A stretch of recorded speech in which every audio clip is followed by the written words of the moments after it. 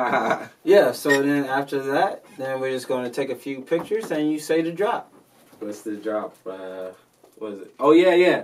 Instead of the whole, smoke a Dutch thing, can I just say, stay tuned, stay glued, smoke a wood? Because I smoke backwards.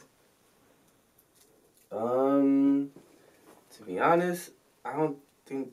I mean, you should ask Tony. I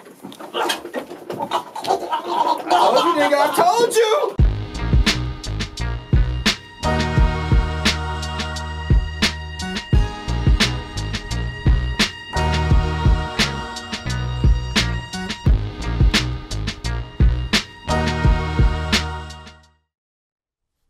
What up, scholars? This is the speech guy, Tony Asar, A-S-A-R, and you know I'm with the super duper. I can't even stop it when he just comes in with it. Uber producer. I forgot the professor. Okay. Podcast Poppy. Self-titled. LFS. Hell yeah. Thank you for that. You're welcome, baby. I feel special every time. It brightens my week every time. Because, man, I always appreciate the work you do behind the scenes. Mm-hmm. You know it's all me. No. hey, I'll let y'all guess. But Earl, baby, how you been, man? How you been? I've been pretty good, man. Week wasn't too bad. I had a dream my hairline came back. That was great. And, I was a 10 in my dream. That's the only thing stopping me from being a bona fide 10. Oh, just the hairline? It's the hairline, you know what I'm saying? So, it came back. It was great. Hey, if you had your hair, would you have a taper or a fade? I would have dreads like you niggas, just so I can shake my shit. Because right now, I be in the club, I can't shake nothing but dandruff. shit sucks. And my hat come off and shit. But, yeah, week wasn't too bad. I found out, okay, you know how I'm over 30, you over 30. Yeah. Certain moments that happen where we're like, shit, I'm getting older. Yeah. And I was at work the other day, and I farted.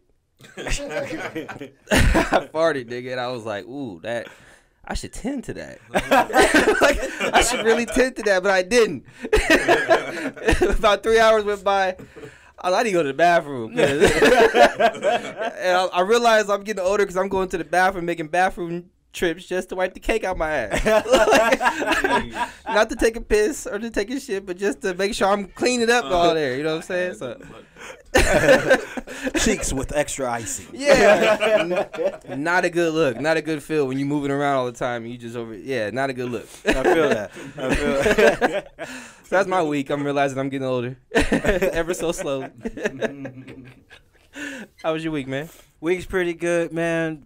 Paid the registration for my car, so I'm mobile. Mobile. Driving. And shout out to the LA comedy scene, because I'm back, bitches. Ooh, y'all better watch the fuck out. Ooh. Tony is about to show his face every day. Every day. Put all that pressure on him right now. Every day. I'm just saying, I did all that damage on a bus. I'm going to fuck him up with a car. I'm going to fuck him up, baby. You going to miss that bus, though, aren't you?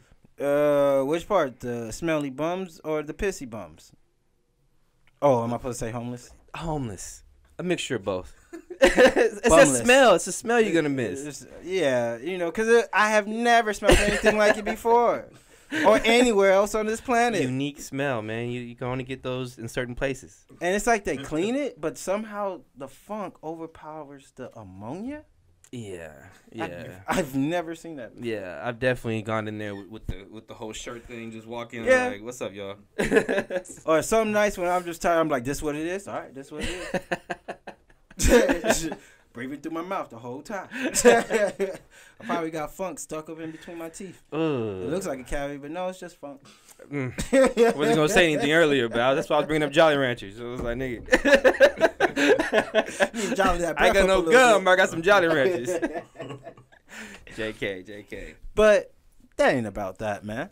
It's not about us, yo. It's about who we got in the noise lab. And this right here, man, is the skinniest man this side of the IE. Fresh from Alaska? Yeah. We're going to have to talk about that because I need to learn some more about that. Indubitably. Fuck yeah. And also, I dug this guy for the past 2 years. You know, the first time meeting him to my memory was at a show, and he came out like a wrestler. Oh shit! And it was very entertaining, and I was tuned in for the rest of his set. I was like, "Yeah, I fucks with this." Okay. It was like, we're gonna have a TLC right now. Okay, I'm with it. I'm with it. But also, this guy's energy is just always genuine, always chill, and I just had to make sure he stopped through the noise lab. You know, being part of the Pomona community and the art scene. But without further ado, tell the people what your name is. Yo, my name is June, aka Skinny Black. I'm a MC, producer, percussionist, and I'm from Anchorage, Alaska, by way of Washington, D.C. I've been in California for like 10 years now, though, so I feel like I think I'm a Californian. No, yeah, it takes about that. Pretty sure. It takes that, yeah. I haven't finished the paperwork and all that, but like, I think I'm a Californian. Yeah, legally, you're like legally married to California. Yes. Everything 10 years over is a marriage. Plus the amount of medicinal I see around your peripheral. Yeah. you are definitely a Californian. In that case, I've been in California for a while. I might have been in California before I moved out here. Yeah. Shit.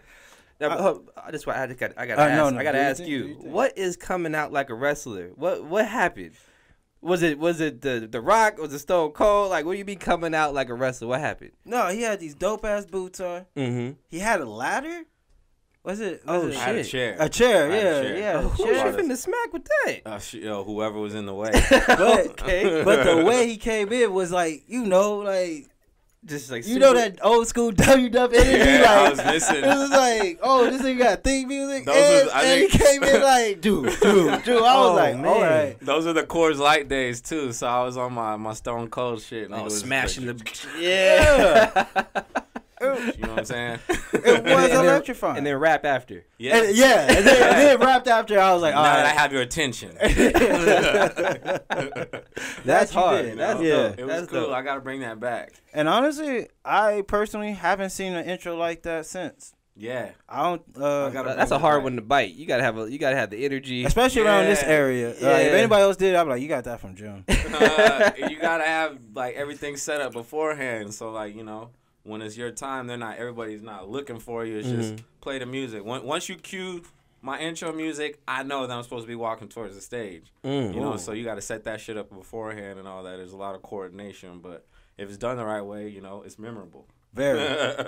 And go back, rewind, and catch that gem on how to stage your performance. I'm just saying. Yeah, man. I'm just saying. That's what I heard. At the end of the day, man, like we all got stories to tell, but it's entertainment. Like, people are coming to forget about their problems or just to let loose or to maybe learn something new, maybe to I don't know, just basically learn something new. So it's bigger than just coming up there and rapping. Like, you know, you got to put on a show. And like what better way to put on a show than with like one of rapping's close cousins, which is wrestling. Facts. You know what I'm saying? Like, Facts. you go like any rapper, you know, has at some point in their life has had some kind of connection with wrestling, whether it was like playing WrestleMania on 64, actually watching the shit, or maybe having the opportunity to go to an actual like WWF match, WWE or whatever, you know. Or dragging the mattress out your room and Yeah. putting it in the Yes, room. definitely That part. many We memories all of did that. that. We all did that. Many Definitely memories. all did that. If you did none of the things I said before, you definitely body slammed your little brother on the mattress. Yeah. For sure. Why is it such a true statement? Almost every rapper or music artist, mostly rapper that we talk to, they really into WWE or know a lot about it. Or It shoots all the way to the mainstream. I mean, even Snoop was a big part of WWF and the WWE days. I remember him coming out and do a little pip, like he like was slapping people with little skinny arms. He's 300 pounders, yeah. The white beater, like, soaking wet, weighing 110 pounds. He's like, this hit right here, God damn. 300-pound all muscle just knocked him off. Like all his weight is in his hand. they need to bring celebrity death matches to Oh, that's cool. I would love to see Snoop and Gail go at it. That would be hard. All right, my favorite part of all of that was when he was like, I I'm gonna call her one. Can I call her one, y'all? Is that all right with you? I was like, oh, you're so considerate, Mr. Snoop Dogg. He's so considerate. Hager and Martha Stewart showed you some things. She was like, I'm gonna ask before I call you it. I think if anybody can identify a bitch, it's gonna be Snoop Dogg. Huh? You know what I'm saying? Like He was there with Pac when Pac was, I didn't wonder why I call you bitch. I didn't wonder why I call you bitch. He was right there with that nigga. You know what I'm saying? That was death row. But not to sidetrack and to hop back, June. So, Anchorage, Alaska. Anchorage, Alaska. All right, first, what was it like being there? And then how does one, like, literally come from Anchorage, Alaska and end up in Pomona? Anchorage is cool, man. It's like it's a city like any other city. Like you have your, even though it's all the way in Alaska, like you have your good parts and you have your bad parts. Mm-hmm.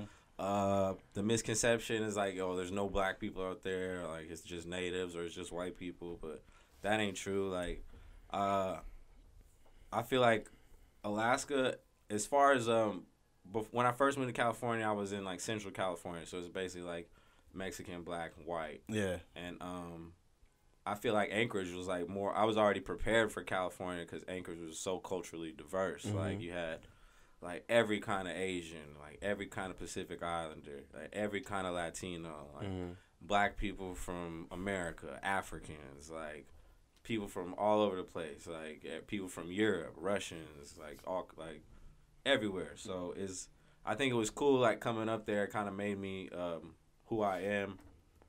Just the diversity, like just being up, like growing up, having some of my best friends be from Guam and like going and kicking it at their house, or having some of my best friends be straight out of Panama and go and kick it with them and like stay with them for dinner, see how their family does shit. Like it was like, you know, definitely like a learning experience growing up, just being able to grow up in that like that much of a diverse like community. And I think I was born in D.C. And my parents split up, and me and my mom wound up in Kansas, and that's where she met my stepdad, who was he was retired Air Force at the time, and he had been stationed up in Anchorage. They had been dating, they got married, and he like came up with the idea like, let's move to Alaska, and she was with it. So I was like 3 or 4. You got no say at that time. Yeah. So yeah, that's what it was. 1994 to 2017, man. It was Anchorage, Alaska, bro. Wow. Yeah, very recent. That's yeah. Like I grew. That was, that's my home. Is that why you got the thick dreads? It was like, let me keep myself warm out there. The dreads didn't come till California, but wow, really? yeah. Yeah, 2017, 220. That's 3 years of growth. Yeah. No. I just admire. No. My bad. I said 2017. I meant 2007. Okay. I was 17 in 2007. That's what I said. Okay. My bad. Yeah, had to clear that up. Yeah, this is 10 years. I wish my hair grew that fast. Yeah, I was about to say. That's a record. Right? Yeah. Beeswax and cocoa That butter. would be sick as fuck. I could auction that shit up. Like, you throw it back real quick. Yeah. Let's start a business. Are they really paying people in Alaska to live in Alaska? Yes, sir. That is a thing that's been going on since way before cats like me. I don't know exactly when the dividends started. Maybe like, I don't know, 50s or 60s, something like that. Basically, shortly after Alaska was purchased and became the 49th state. Basically, the government was paying the citizens of Alaska because that's where a lot of the U.S.'s oil comes from, is Alaska. So they're essentially just paying us for using our oil.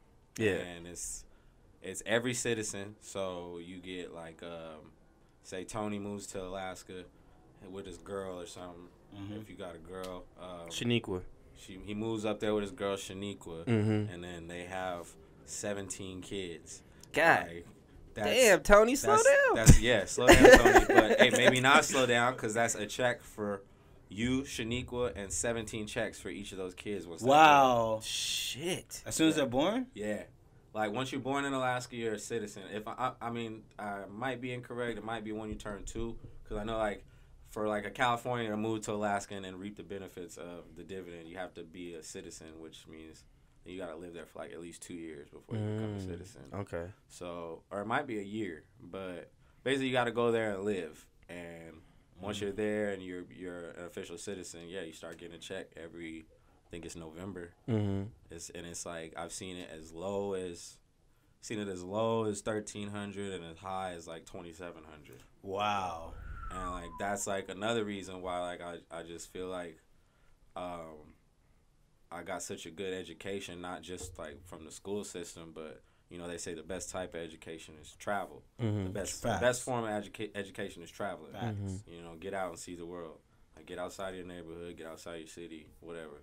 But like the whole fact that we had the dividend shit going, like of course you know we was kids, so my parents not gonna give me a check for $2,000.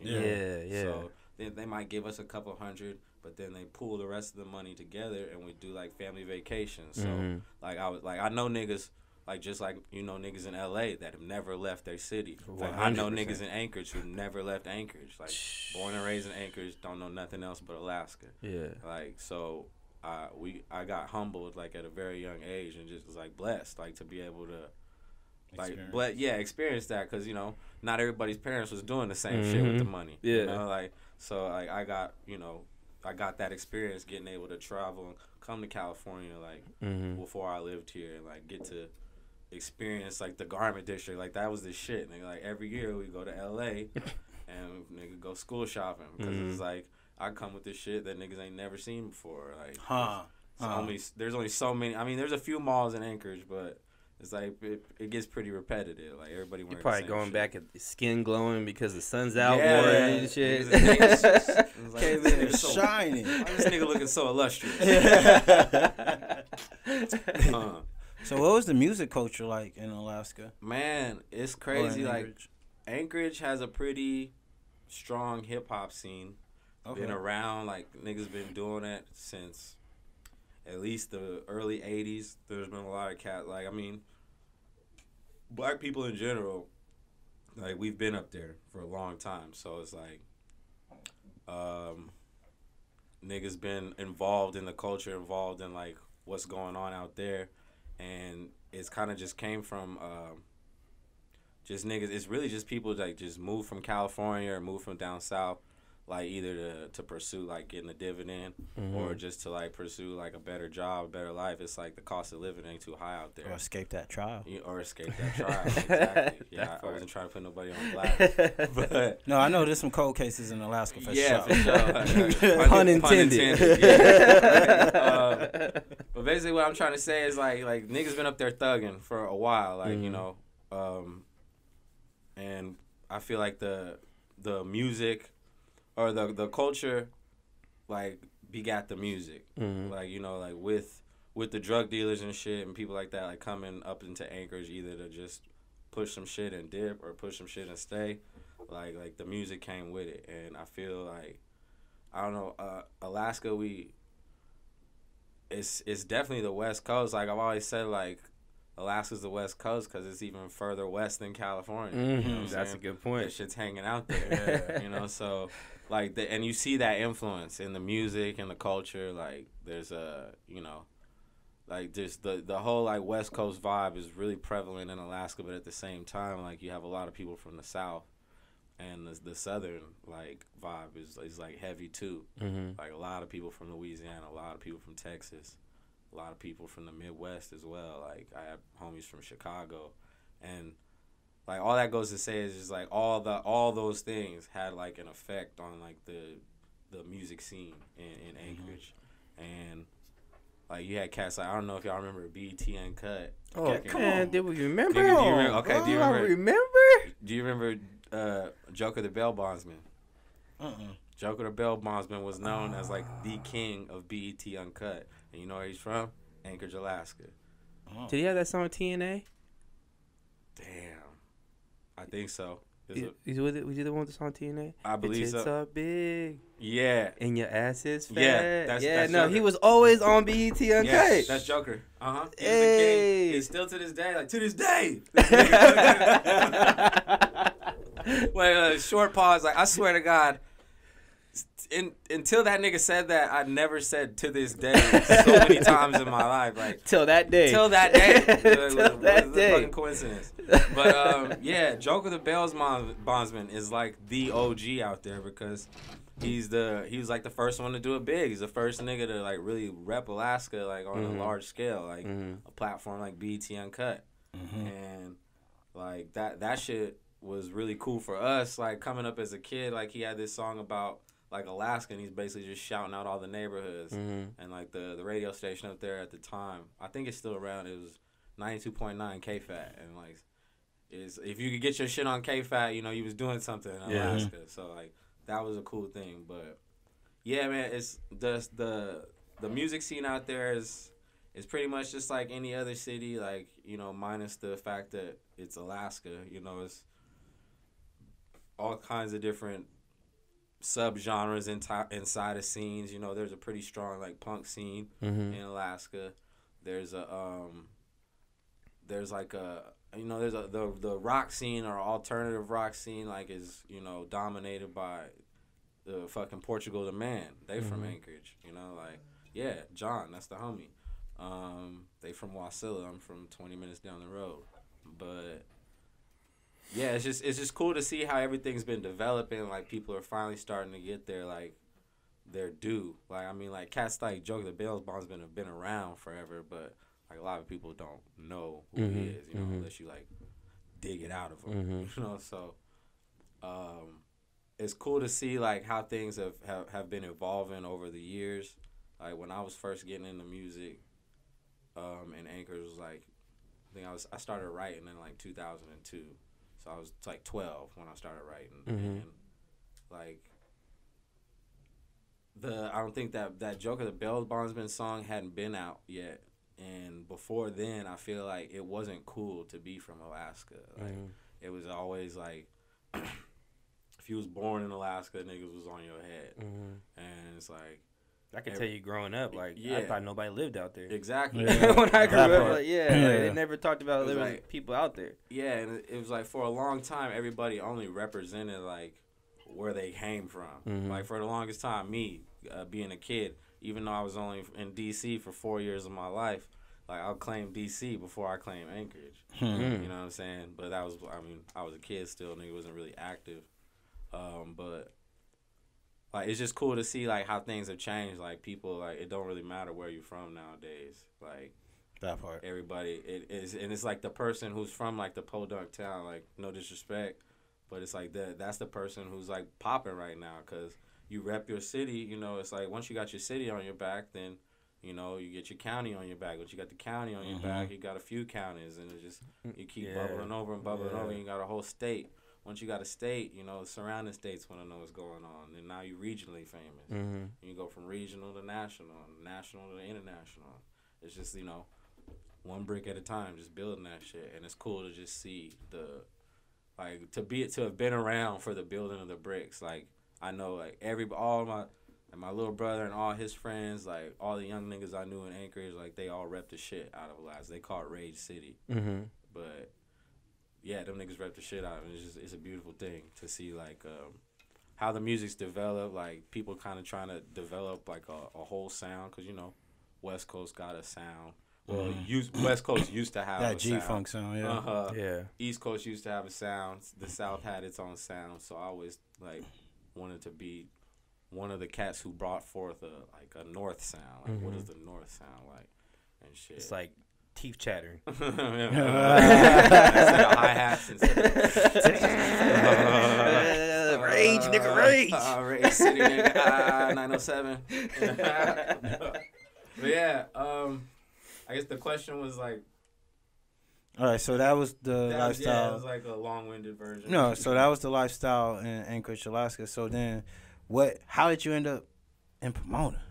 Okay, I left Anchorage in 2007 and moved to Porterville, California. That's where my dad was living at the time. That's the 559 area, like south of Fresno and north of Bakersfield. And we were out there for a minute. I think I finished my junior year of high school and was a senior, and basically fucked up, did some shit, got kicked out of school, and had to do the little day school thing. So I'm in there with all the niggas that are like borderline like juvenile hall and shit, or like fresh out of juvenile hall, trying to get reintroduced back into the school system. And I just basically just focused and got ahead of like where I was supposed to be, and just graduated early, and wound up moving to. My pops got a job offer in Ventura, and we moved out to the Ventura area, and I started going to Ventura Community College.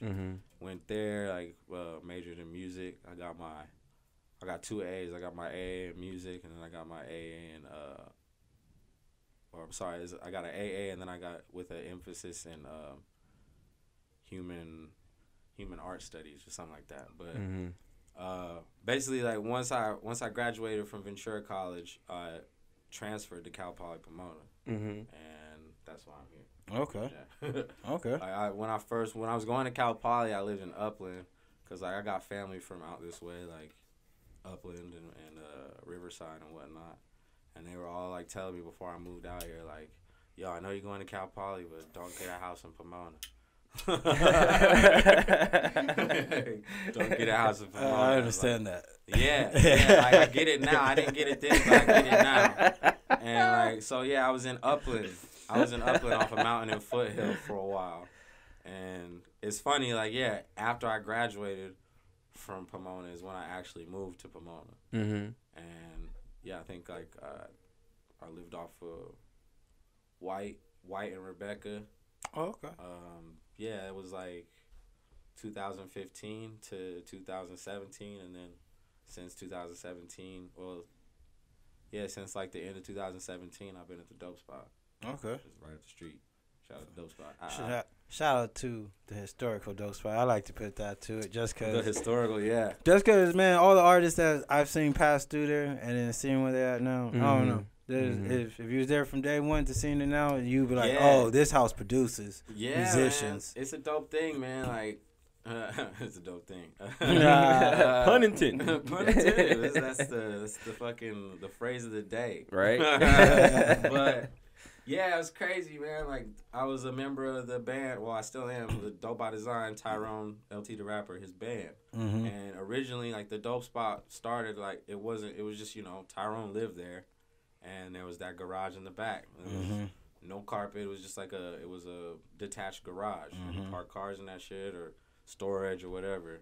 And that was our like rehearsal space, like for the beginning years. This is like 2013, and niggas just like started like brainstorming like why don't we come up with like our own studio or whatnot? Like, why don't we have a place where we can record, where we can rehearse and blah blah blah. Like, it was originally for us, and then once we got everything together and like started to see like what kind of impact we could have on the community if we like opened it to just more than just being something for the band, like we went ahead and did that, and then, you know, here we are, almost 7 years later. Yeah.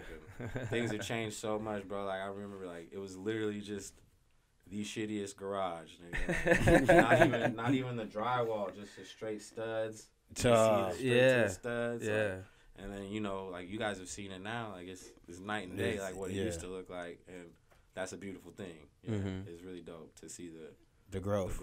Yeah, and definitely a cornerstone, if not a pillar, in this Pomona arts community. Oh, yeah, I definitely feel like it. And it's dope because I feel like it's all, like, come full circle. Because, you know, LT, his pops is, like, an OG pop locker.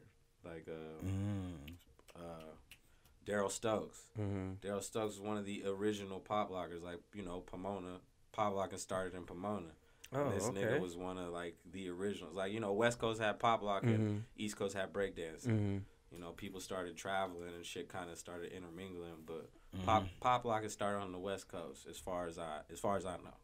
And I know that their dad, Tyrone, and all his brothers and sisters, their pops, like, is a OG, like Pomona OG, like fucking pop locking and all that shit, brought that shit to the forefront. And it's crazy, like, yeah, this motherfucker's like close with niggas like Crazy Legs and like all these OG like dancers and shit. Like, and they talk like Tyrone and them talk. They call these people Uncle, you know, like Uncle Crazy Legs, Uncle so and so.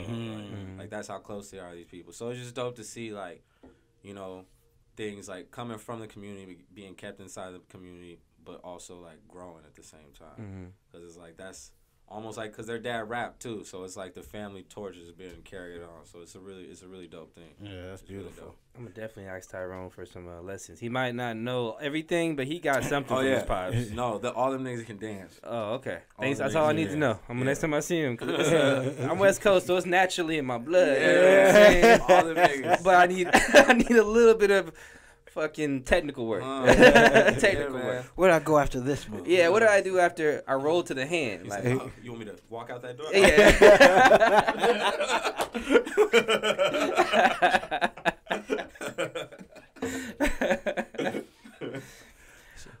Let's get into this first game. Yeah. You ready? Oh. First game is behind the post. All right. So basically, every guest that comes on to the podcast, I scour their social media and ask for context behind certain things they post. All right. Yeah. And this is gonna be good. Shit. It's gonna be messy as hell. Cause I followed you. It's gonna be messy. It might be. I don't want to incriminate. You know, I just got questions. That's all I got. Just It's all right. You got a base in Alaska. right. You know, I've never deleted a post.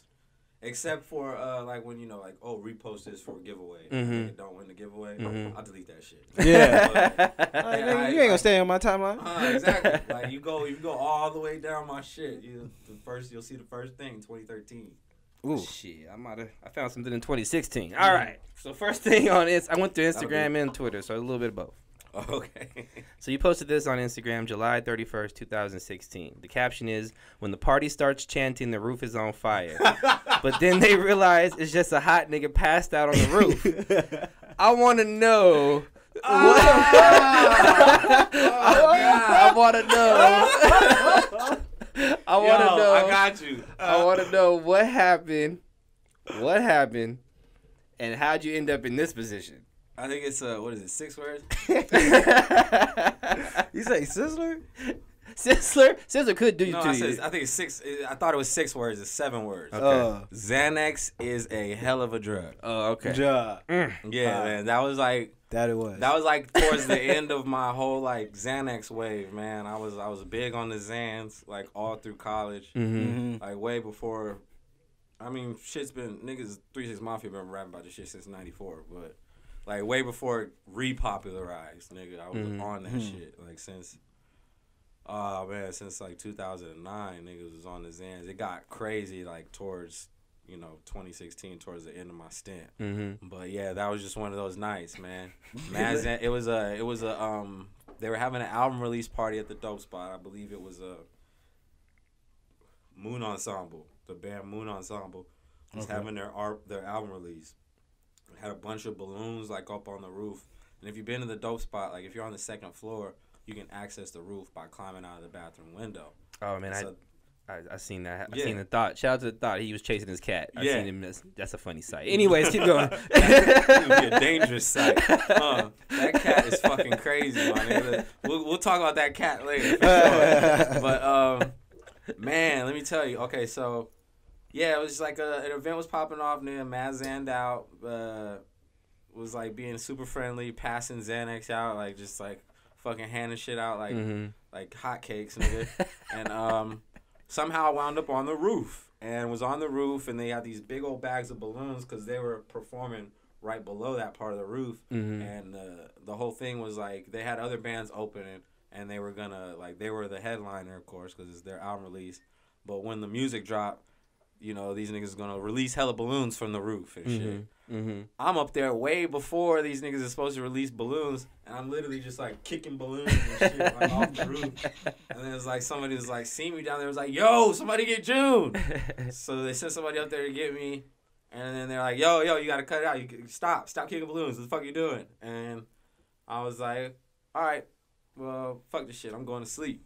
Nigga, and I laid down right there, and that's went where to I sleep. woke up. Like that was the craziest shit ever. Like it was like the movies where niggas like wake up after a shipwreck and all you see is the sky. The first thing you see is the sky all around you. Like it was like that, nigga. I was looking dead up and was covered in ant bites because it was like summertime. Yeah. But yeah, that's the gist of that post. Sounds like a good night. Yeah, it was good. Party with June. All right. Going to Twitter. Posted this January 23rd, 2017. Okay. I think of myself as a sensitive, intelligent human being, but with the soul of a clown that forces me to blow it at the most crucial moments. Ah. I think I can resonate with that. Yeah, man. Because Yeah, I I believe felt I'm a that. sensitive, intelligent human being. Yeah. But That's I a do quote. got a little clown. Like I like to, I find a sense of humor in some things that maybe I shouldn't, which is probably ruin. I shouldn't say ruin, but just strain certain friendships back when I was younger. I think it makes you a great person. Bill's character. Appreciate you, man. The love here. I love you, girl. I love you, girl. It's the love and the J-Mo. A little bit of both. Little bit about. A little. If I you can rewind dig it. on that one. Yeah, man. Like where has a situation like that kind of reared its head? Where you know you're intelligent, you're sensitive, but the clown in you kind of maybe Shit, I'm trying to think of a recent one, cause it's like basically the gist of it is like, you know, it's everybody does it, or everybody feels like they do it. It's like some, you know, it's basically the statement like you're your worst enemy. Yeah. You're your own worst enemy. Yeah. It's basically what I was trying to get across. And I don't know. I guess we could think of like back to the Xanax and shit. Like my first car was my dream car. It was a 1988 Chevy Caprice. And Nice, yeah. it was the box Chevy. Was whipping the shit out of it. Like never had any problems with it. It was like I was only the third owner. Only had like 70,000 miles on it. Wow. You know what All I'm saying? highway? Yeah.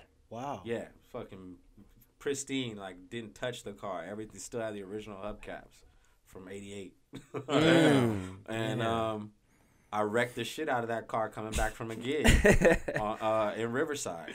And it's just like, it's like I waited all this time. Like I think I wanted that car since I was 12 years old, and I got it when I turned 19. And I paid for it with my own money. Like, just did everything myself basically. Went through all the trouble and shit, and of saving up and woo. And finally got it and been cruising it. Only had it for like a couple years, and then just because a nigga didn't want us to stop, nigga didn't want to put the bars down, nigga wrecked the car. Like luckily I walked away without a scratch. Yeah. Nobody got hurt, you know, Yeah. but the car is done. And like that's one of them situations where it's just like nobody told me to pop a Xanax. Nigga, nobody told me to try to drive home. Nobody, you know what I'm saying? But a nigga did it, and it's like I lost my fucking baby. through the wire. Through I the think I seen wire, that. Through the wire. Nigga went through the wire. Yeah, shit, man. That's when I got on my Kanye 3 Summers. All right, so last for Behind the Post. All right. He posted this June 28, 2018, back to Instagram. Mhm. Live your best life with the shroom emoji. And it's this picture.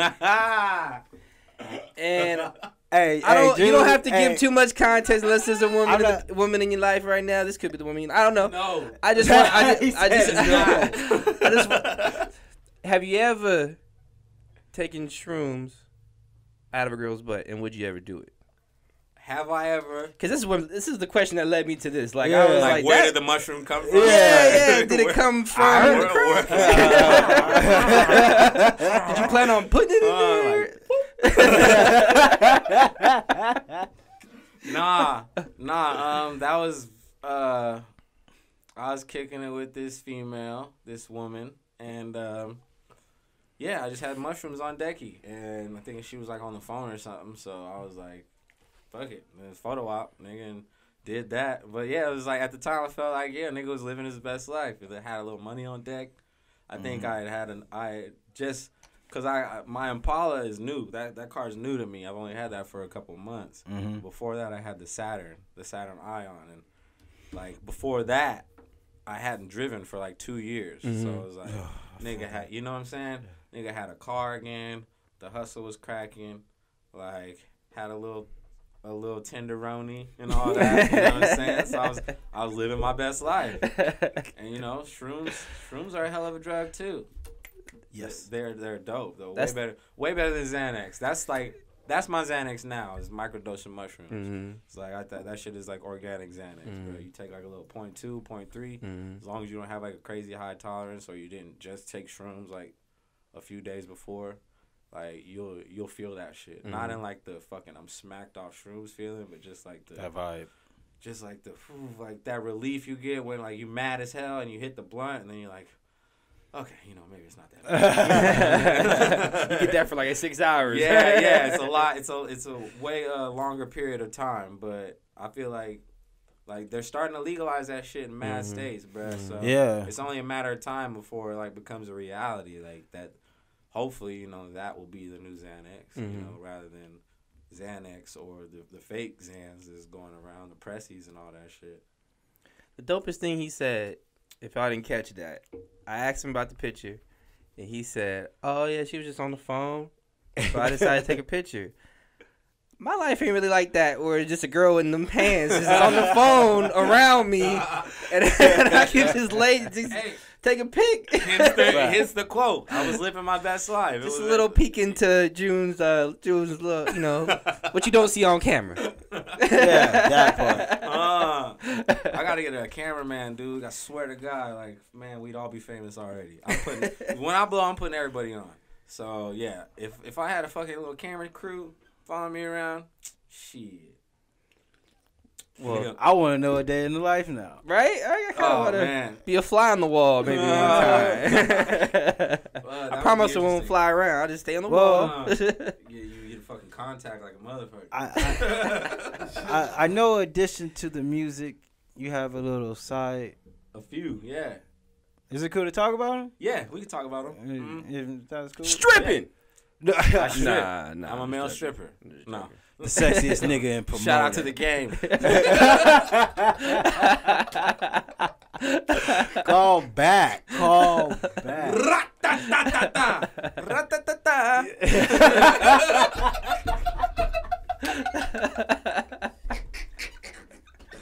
Oh shit!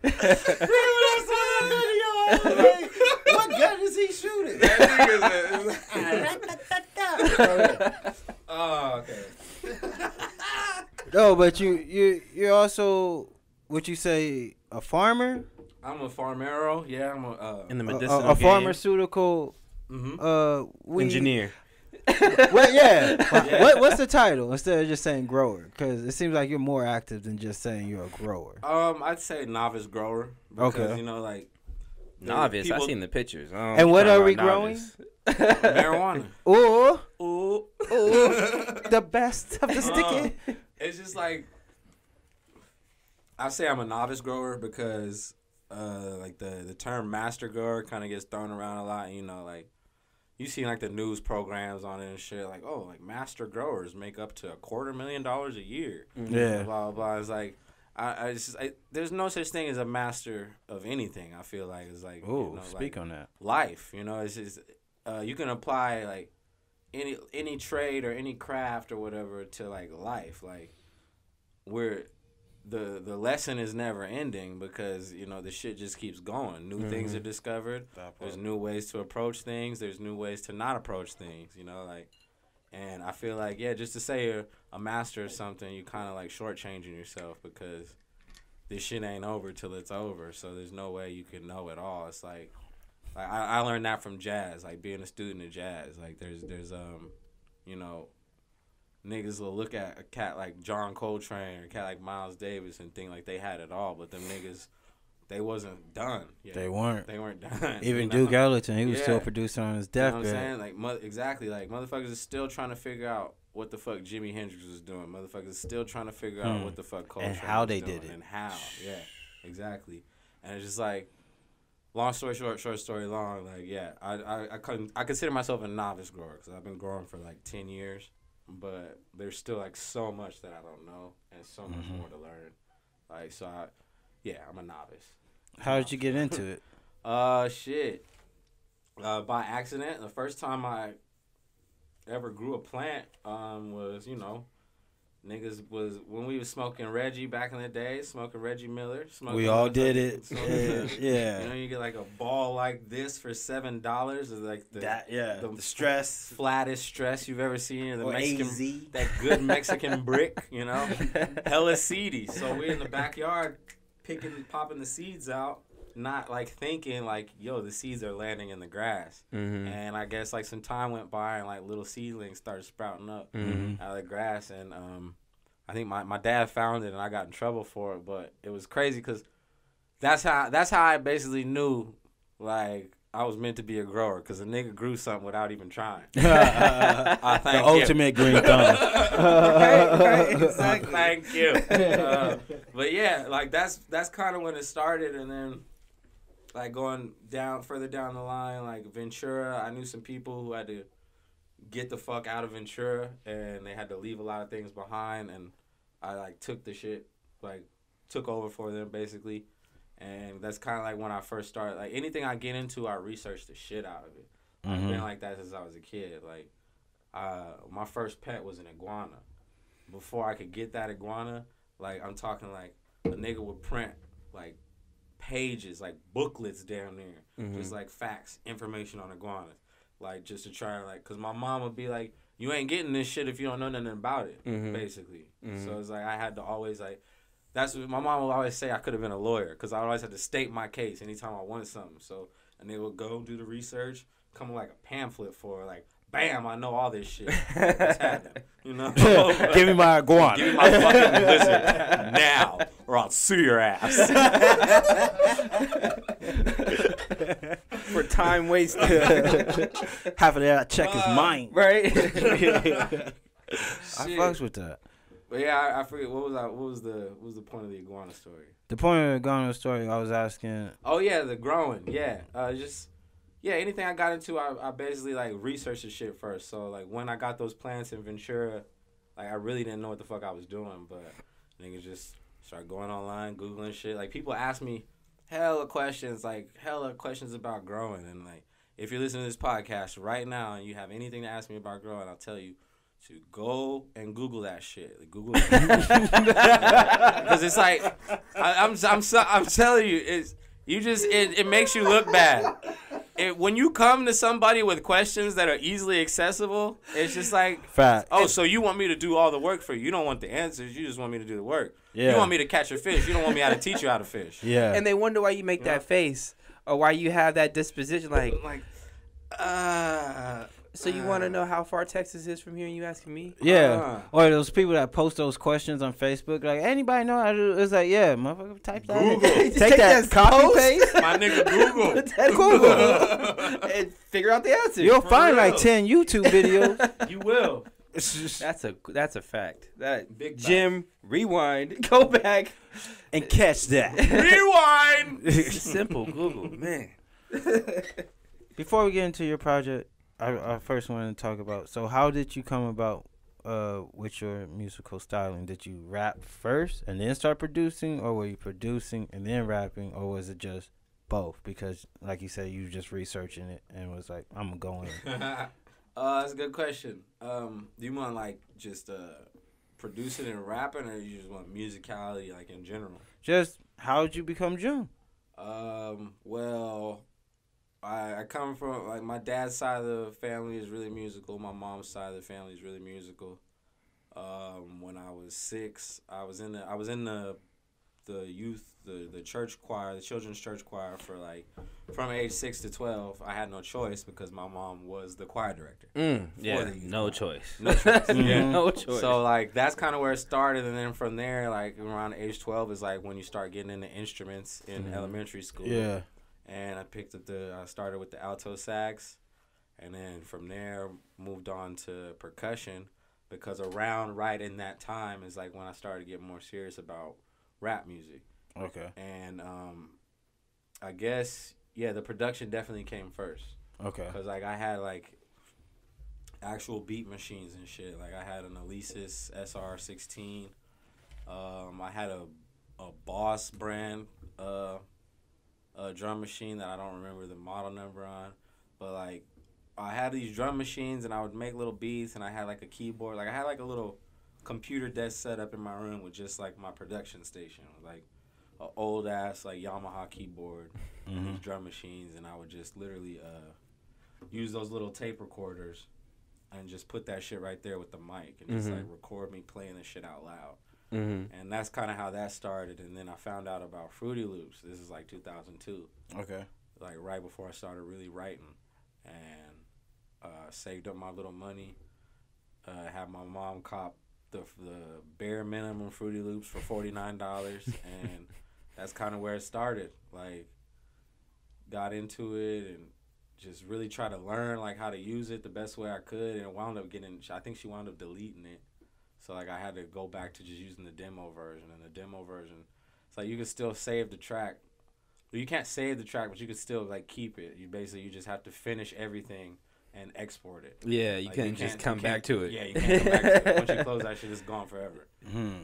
So like I was doing that for a while, and then kind of got back into like the physical drum machines. And then like some years, like I kind of like put that shit aside for a minute. I'm like focused more on rapping.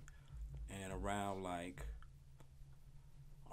2008, I found out about Ableton. That's when I kind of got into Ableton, which is like what I still use now. And yeah, that's like pretty much it. Like it was the production was first, and then the raps came. Okay. But it was like almost like neck and neck, like same year is when I decided like this is something that I might want to do.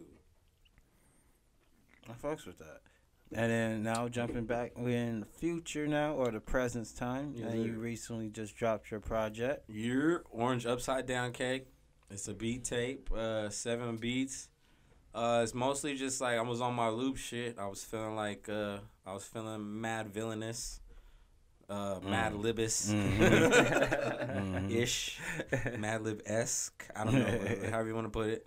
But yeah, I had a bunch of dope loops that I just been sitting on, and like I think how it all came to be was like the Kobe shit, nigga. Like, the Kobe shit happened, and that was kind of like a wake-up call for me. I mean, I feel like a lot of these icons we've been losing along the... Within like, a year, 2 like, years, dude, I feel like, I mean, I don't want to sound selfish, but it's like I'm sure everybody needs a wake-up call, but I felt like that shit was, like, trying to speak to me. Like, nigga, get on your shit. Yeah. Like, tomorrow's not promised. Yeah. Get your shit done. You're sitting on all this music and you're not doing nothing with it. Like, you have all these ideas and you're not doing nothing with them. And, like, yeah, that Kobe shit kind of pushed me over the edge. And I was just, like, sitting in the living room over at the dope spot. I was just like, fuck it, nigga, I'm dropping a beat tape today. Have no promo behind it, nothing. Just fucking drop that shit. I was like, here. And, yeah, like, it's been pretty well received so far. Like, everybody's, like, reposting that shit, fucking with it. And it's cool because... Like I dropped like 2 or 3 singles in the past couple of months. Like rapping. Greedo and Baby Nicotina, and there's another one on the way with Keto, Zen Stokely. Fuck. Like that one. You see that face? I know right there, man. Y'all don't know. Y'all don't know, man. That shit's gonna be fucking crazy. Like we took like a little like retreat. The homie was house sitting in Pinion Hills, and he was like a former, I guess you'd call him a dope spot alumni. Like he used to live at the house, but he moved out. But his friends' parents needed somebody to watch the house, and it was like, you can have people over, just don't clean fuck up. shit up. Be respectful. Yeah. So we could drive all the way out there. It was like an hour and a half drive, and we were out there I think for like 6 days. And between me, Keto, the homie, me, Zen Stokely, the homie Rich AD, and the homie Dre Day, and I think Jai pulled up, and J Souls just pulled up, and I'm trying to get niggas rap names on right. because man, they are alumni of the podcast. I'm gonna be hot because I'm gonna yeah. be hot if a nigga try to call me by my government name on the podcast. Right, Malcolm Little. Find you. But,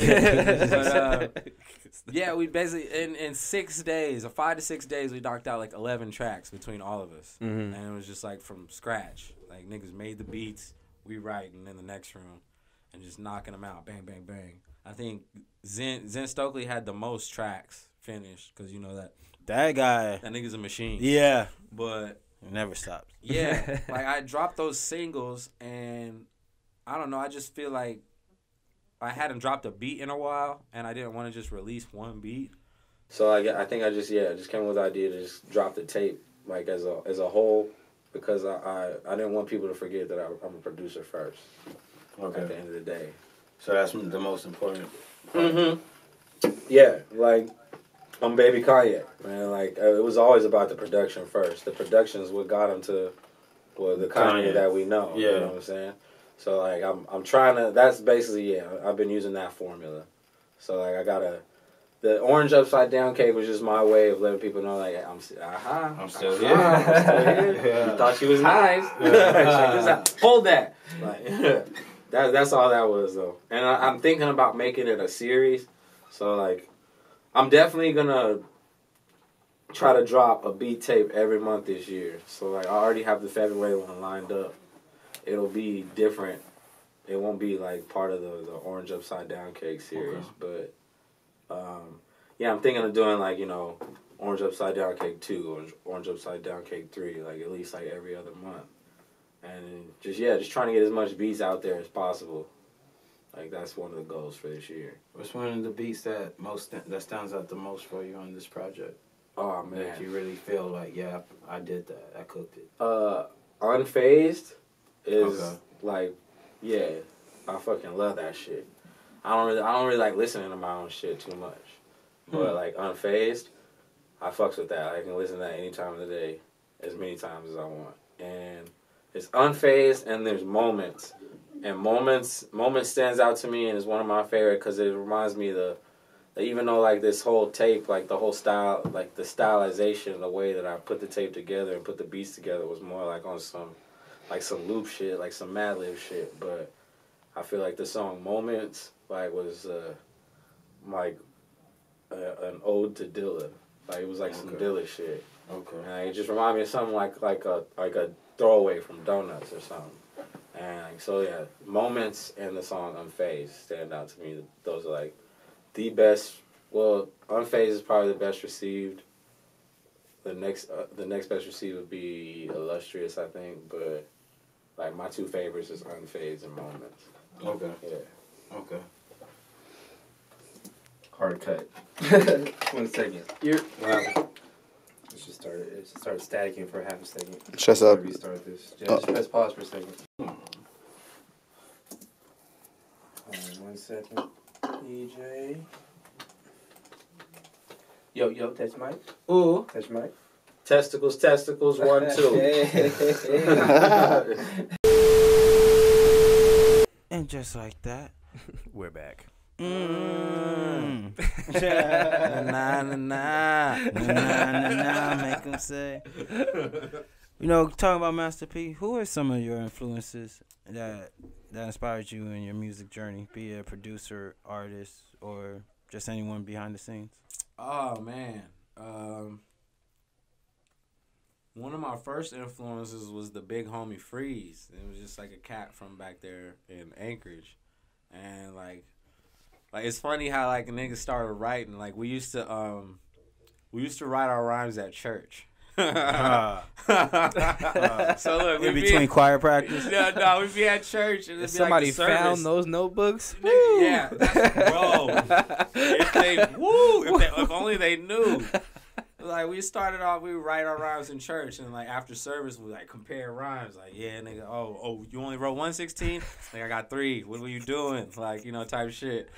And so he was, like, one of my first big influences because he showed me how to write a 16 or structure a 16. Mm-hmm. He showed me, like, the importance of, like, lyrical content, like, not to try to, as much as you can, try not to be rapping about shit you ain't about, you know? Which is like a page, a lot of people could take a page out of that book. Man, these 90%. days, you know? Mm-hmm. But, yeah, definitely Freeze is one of my big influences, but, I mean, that's not anybody y'all gonna know. But, outside of, like, local niggas, shit, I mean, we gotta go with, of course, like, Dilla, Mad Lib. On the production side, yeah, Dilla, Mad Lib, Kanye, Dre, The Alchemist, man. That nigga has been putting it down for so long. Like, that nigga needs a Lifetime Achievement Award. Because, like, all those dope-ass fucking cuts from Mobb Deep, like, that was, like, 19-year-old Alchemist. This white kid from Hollywood making these gritty-ass Queensbridge nigga tracks. Yeah. Like, what the fuck? Like, yeah, so the Alchemist is definitely on that producer side of the list. MC's influence, of course, you know, I consider myself baby Nicotina, so it wouldn't be Andre Nicotina. It would be, you know, it wouldn't They be call right me if Andre. I didn't shout it out. My name's Nikki, but you can call me Dre. I hit the crap table with a phone and a tray. I party through LA. Bitch, what I gotta say? Your minds. Girls with a zodiac sign. Your minds. All up in my eyes, you a dime. Your minds. That nigga's like Nicotina for sure. Yeah. Mac Dre. Like, Hey, the GOAT, bro. The Bizzle. You know? Hey. Man, dude. Dude, because, like, Mac Dre came, before he died, he came to Anchorage and did songs with niggas, man. Like there's at least 3 songs I can name that the most hardcore Mac Dre fans have never heard. Because they were all recorded with, like, local Anchorage niggas. Yeah. Because Thiz used to come to Alaska all the time. Like I'll shout out, like, E40 and Thiz Entertainment, nigga. Them niggas were probably some of the first rappers coming to Anchorage, like, and making money. Wow. Because, you know, like, niggas wasn't touring out there before then. Yeah. And I'm telling you, niggas didn't know people lived out there. dude, like, it was like, I swear to God, it was like E40 came out right around, like, the whole, like, Tell Me When to Go shit was popping off. And, like, shortly before that, you know, I think Mac Dre passed in 04. So I know, like, sometime in 03, like, Thiz was heavy in Alaska. Like, niggas was the drug and the music. So, yeah, I think, like, Mac Dre was one of the first rappers to come to Alaska. He had E40, and then later on, Lil Boosie came up there. Wow. And, like, just, like, the more niggas started coming up there, the more you start seeing bigger acts. And, like, now, like, the city is, like, night and day from when I left. Like, they built so much shit since I left. And, like, there's a lot more appeal for artists to come up there, you know. But definitely, like, yeah, that's one of the reasons, probably one of the reasons I fuck with Mac Dre so heavy, because he was, like, one of the first niggas to show you, like, yo, these niggas are attainable. Like, you know, it's like, being in Alaska, you have to fucking jump on a plane and go catch your favorite artist rapping or whatever. You know, and these niggas, like, broke that barrier down. It was like, nah, fuck that. We catching a plane to y'all. That was always a dope thing to me. How accessible is Canada to Alaska? It's highly accessible. I feel like that's probably a good reason why a lot of those guys, instead of going out of the country to touch some of these Canadian fans, just go to Alaska the ones and have them travel. Right. It's just the one thing is, like, the whole, like, if you're a felon, you know, you can't go into Canada. Yeah, if you're a felon that's in a the good point, U.S., too. you can't go into Canada. So a lot of people don't get, like, that part of it. But for sure, like, I feel like the whole, like, there's a lot of Canadian influence on Alaska and on Anchorage. Like, as far as Canadians are hella nice. And, like, I feel So like, I've heard, yeah. Yeah, they're hella nice people. Like, and They leave the door unlocked.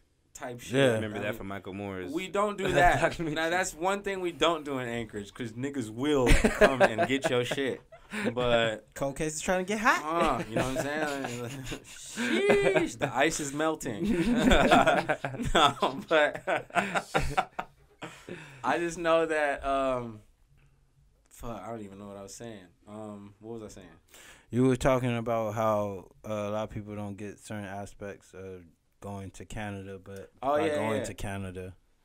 Canada is, like, the people are hella nice, and I feel like that part of the shit bleeds over into Alaska, because, you know, like, if your car breaks down on the side of the road out here in California, you break down on the side of the 10, ain't nobody stopping for your ass. Ain't nobody, I don't think Facts. I want. ain't nobody coming to help you. I don't think I want anybody on You both know? ends. It's like I'll tell them I'm I'm good. Like, yeah, right. it's I like, don't. Triple A on the way. It's like, yo, we got to start it now? All right, give me the keys, nigga.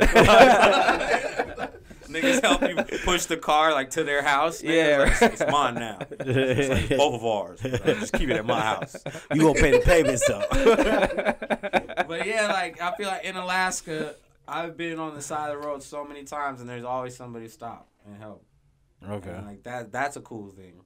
Like, that part of Canada bleeds over. But yeah, definitely nobody leaving doors unlocked. Nobody's saying A for no reason. And we're not drowning things in syrup. Oh, is that heavy in Canada? Yeah, the syrup is the maple syrup, man. That's like I think it's one of their main exports, man. Oh shit. Canadians are known for the syrup. Okay. Just putting it on anything. grits. Or the syrup. That might poutine. actually be The bomb. poutine, which I will fuck with. What's the poutine? That's like it's like imagine you put gravy on mashed potatoes. Would you put gravy on French fries and eat it with a fork? No. Cheese. It sounds crazy, but it's actually fire. It's like cheese fries, and they put gravy on it too.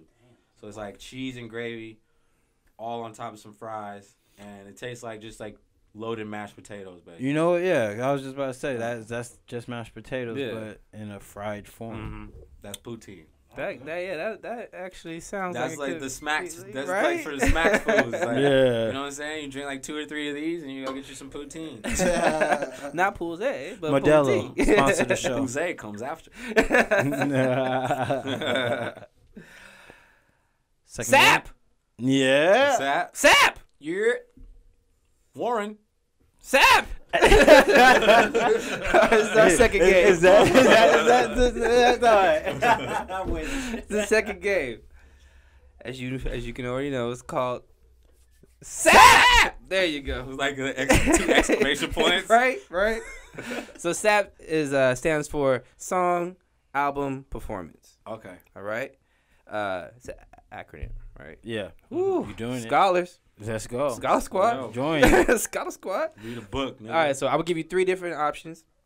You'll tell me which one you'd rather do a song with, an album with, and who you want to perform with. Okay. Out of the choices I give you, all right? All right. So the first one, Joey Badass, ASAP Rocky, Vic Mensa. SAP! Okay. I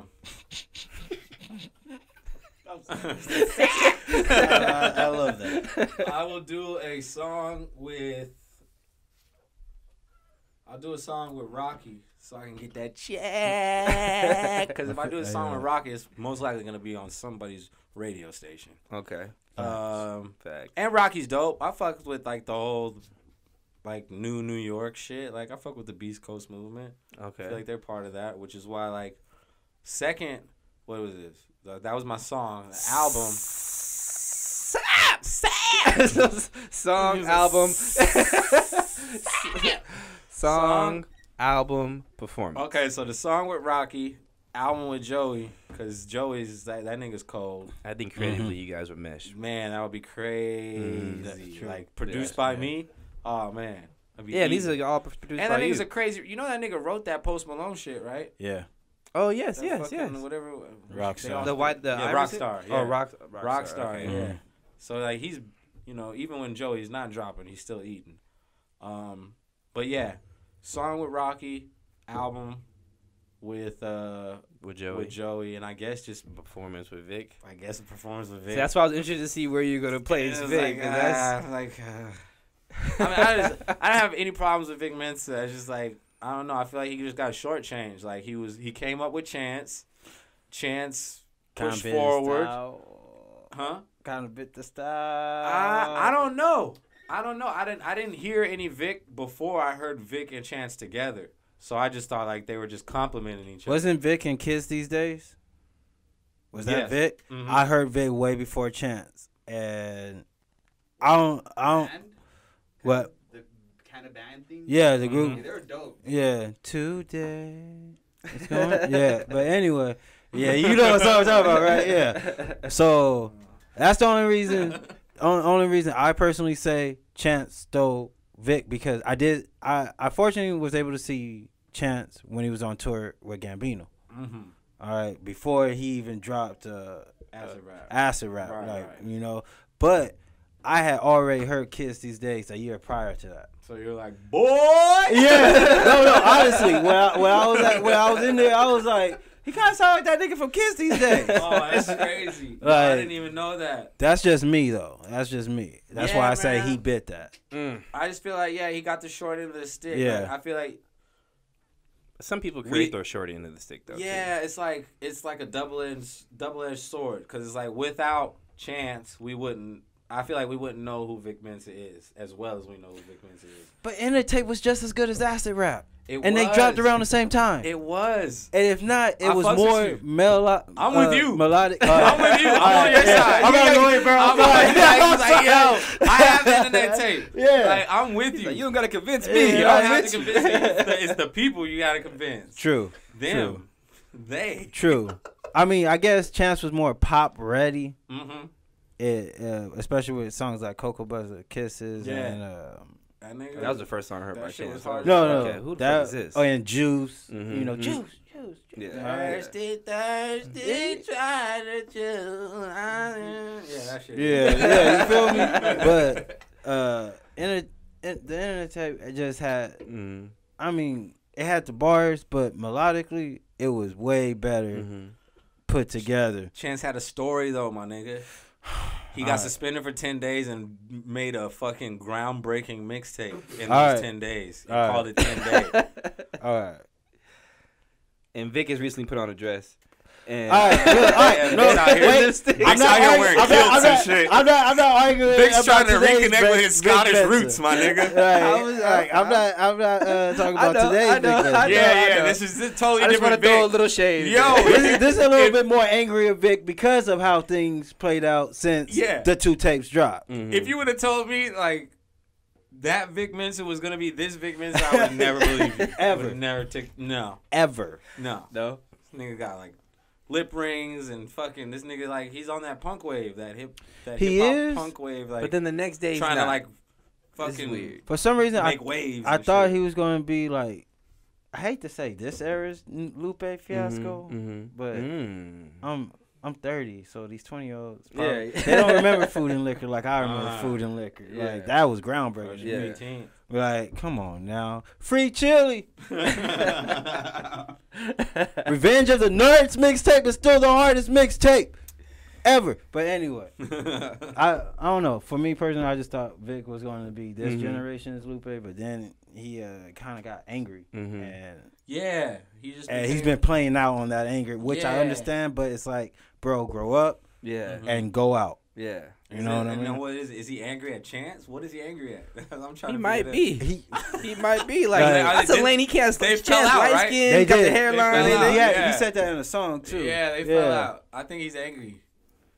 There's only so many light skins that can beat up and rap. And Yeah, be man. number one. You know what I'm saying? And he's like looking at Chance and J. Cole, and he's like, "Fuck both y'all niggas." Ah! I need attention. I need attention. He's pulling his curls out. But he beat Diggy. Diggy Simmons? Yeah. Damn, what Yeah. happened, my man? Hey, he had a moment. He had a little moment Never. where never. Come I on. think, nigga, we seen this nigga grow up. This nigga was Wild Buns on Run's house. Now all of a sudden we supposed to just respect this nigga as an MC? I don't But give you a have shit to- who your dad is, Compared him nigga. to his brother. But don't people you have to? Oh, Oh, JoJo yeah. was trash. JoJo But- was trash. Okay, JoJo was trash. In that comparison, yes. Yes. Diggy over JoJo every day, all day. You'll never see me hemmed up nowhere. Like, you will not see me as a meme. As someone having their hands around my collar. Like, that nigga JoJo got ousted. Yes. Fuck out of Facts. Facts. All right, but Oh, shit. how about Diggy over Jaden? Because it seems like I'm putting Okay. Jaden over Diggy. Yeah. Diggy probably a better rapper, but Jaden he has the it factor, I guess you could say, when it comes to musician. He seems to make better artwork. I'm not saying he didn't. I didn't say he didn't. I put my didn't say case he out there. didn't. That's all. I'm just putting my case out I've there. only heard the Icon song, so I can't really say more. That's what I'm Oh, going off of too. No, It's the no, his Icon album. song. He's a better businessman. What is it? He's got Sire? water and shit. Yeah, Sire. Sire? Sire. Yeah. Yeah, No, that's his that's rap name. Sorry. no. That shit's kind of hard. Mm-hmm. Yeah, I vouch for the album. It looks really close If to the it matters. Firefest colors. That's why. It wasn't hard. The album wasn't hard. Instead, I like, haven't heard it. and put together. Never mind. I'm biased. I'm Alright. not, I'm still looking at this nigga like, boy, I saw you in fucking whatchamacallit. Pursuit of Happiness. Pursuit of Happiness. Crying over your ragged ass dog. Some bullshit, nigga. Nigga Get out almost my face. missed the interview. Hustling machines with your dad. Funky ass. nigga. Out there hustling machines in the Bay Area with your dad. Keep it moving, nigga. All right. Great spirited conversation. I like that. Yeah. Second for Sap. KRS-One. Oh shit, there's more than one sound. Yes. Oh no. KRS-One. Nas. Sapped. Nas. Black Thought. Okay. KRS-One. Nas. Black Thought.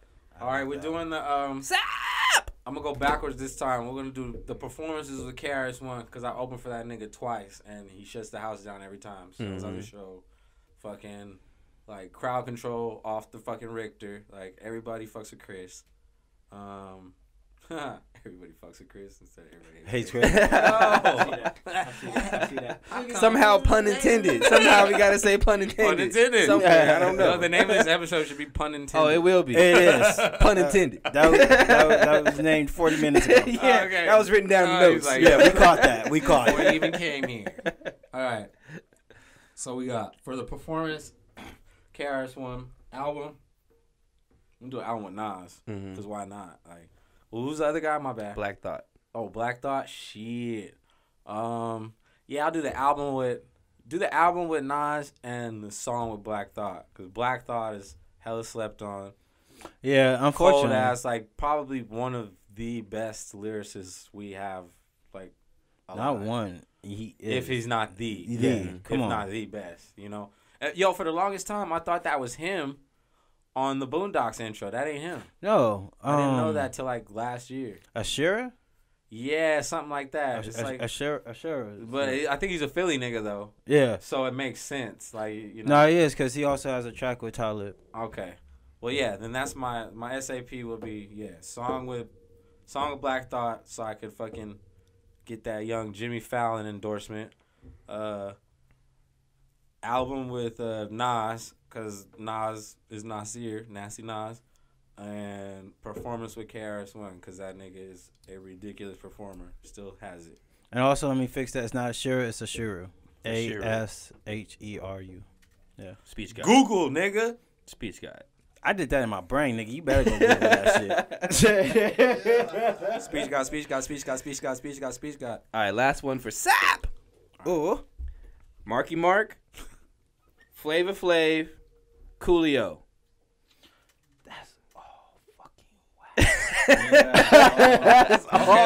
Fucking whack. I'm gonna do the song. I'm gonna do the song with Marky Mark and just hope that, like, you know, it makes it onto one of his next movies. Oh, good. All right, I like that. Good thinking. I'll do the with with let's Flavor Flav Ooh. and like make that shit like, yo, this is the new Public Enemy, nigga. Like market it like that. Yeah. And then Have him do all your ad libs. yeah, boy. Fucking that nigga's looking, man. He's like, the years have caught up with Flav. His habits have caught him. He's looking a little dusted. Yeah, man, I've seen that. Yeah. Yeah, but performance would be coolio, because I mean, no matter like what walk of life you come from, nigga, everybody knows Gangsta's Paradise, man. So I True. just come out and fucking do motherfucking I do ad libs with this nigga. I do ad libs with this nigga on Gangsta's Paradise, and then I'll do my own song. Yeah. Say it. Say it.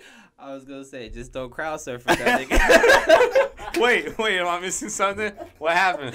What happened? We both looked at each other and thought the What same happened? thing. What did I miss? Because Coolio got beat up and robbed when he was crowd surfing. When he jumped into the crowd and no one caught him. So he fell on the floor. They beat him up and then they took his wallet. Who threw this nigga at me? Oh, bro, I still to this day want to know what song he decided to crowd surf. And we're debating. During. I hope it's Fantastic Voyage.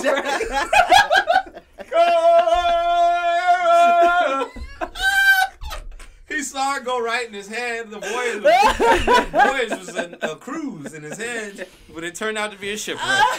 Oh, my I'm sorry. God. Hey, Coolio, come on the show. Coolio, Yo, please come on the show. Don't let me Coolio, do a you song like with me. Let's perform together. Yeah, I know somebody who has your wallet. Yo, I think I know the nigga who has your wallet. Just come on the show. I can yo, Coolio, if you can perform with leak me, you. Coolio, if you perform with me, I'm gonna beat the brakes off of anybody that reaches near your pockets. I got you. I'll be your security and your backup vocals. I got you. He still need 51% of the roads. Got you. I got you. Let me see that. Let me see that. Coolio is one of the very few people. Coolio's one of the very few people that I could be in the same room with and have my hat off and not feel too bad Yo, about what's going on the top of my head. What is Coolio? Minute after minute, hour after hour. My hair keep falling out in the shower.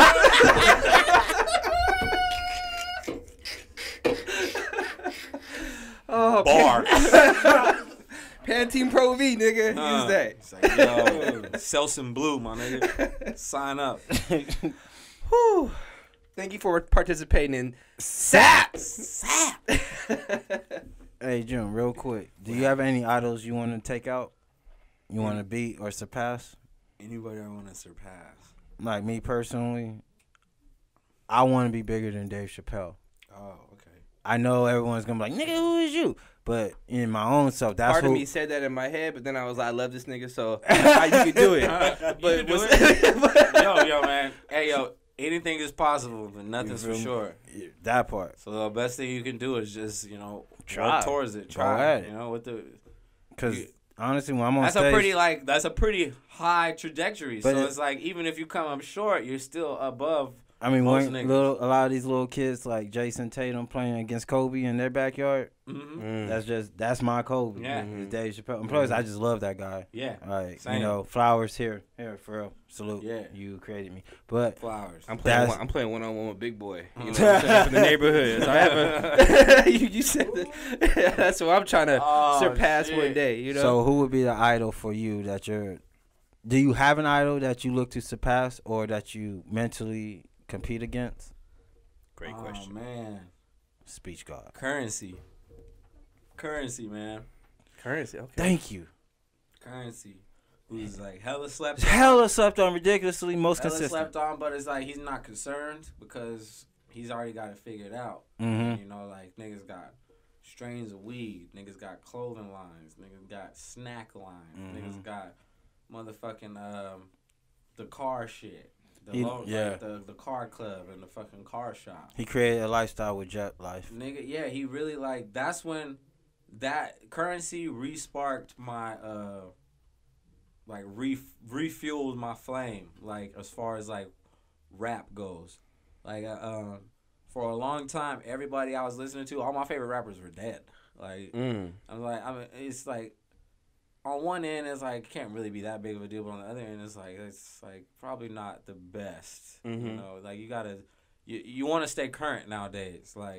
That's where a lot of the rappers fall off, is they're not able to make that transition into staying themselves but still being relevant nowadays. E40? Yeah. That part. E40, Snoop Dogg. We just talking about Snoop. Sugar Free. He's around. He's still popping. All right. He's Sugar I would Free. take myself out of this. Sugar Free is climbing back up. He's Sugar Free. Resurrection was a dope album. He needs. You've been saying that. I like what you Sugar played. Free needs his motherfucking flowers. Thank for you. Sure. Yeah. Sugar Free, P-Town God. Sugar Free. Come on now. Come on the show. Please Sugar If Free. not the cadence, Come at on the least show, the whole man. pimp Dude. lifestyle. Come on now. If you go back to what is I suck. Snoop Dogg, Snoop Ice, Dre and Snoop. 1, 2, 3, and 2 to 4. Anything. Sugar Free's in it. What? He's in it. He was in the Pee on Him documentary. He was the one in the background. Oh shit! When they no, not nothing but G thing. Let Me Ride. When they was at the whole picnic scene. Yeah. Yo, he was in that scene. The rumor was that kid, the kid that was dancing by the lowrider, that was Lil Bow Wow. That's the rumor. I don't know if that's true. I haven't researched it that deep. Well, that would make sense because a year after, Bow Wow was on the skit on Snoop Dogg's album when he was like, how'd it go? He asked one kid, he's like, what do you want to be? And he was like, a doctor. He asked another kid, what do you want to be? Motherfucking gangster.